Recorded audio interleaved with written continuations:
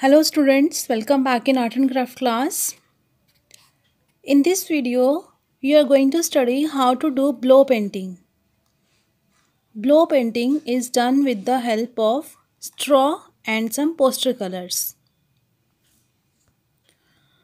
So for the blow painting, you need paint, liquid paints, brush, water and poster colors. So steps are given in your book also. You may use liquid paints, white sheet and given straw. Then second, put some liquid paint on the sheet and blow it with straw from one side. Then you can create any pattern. Then use different colors. You may use different colors and create patterns of your own choice. Okay, so now I am going to start the video. You will also follow the same.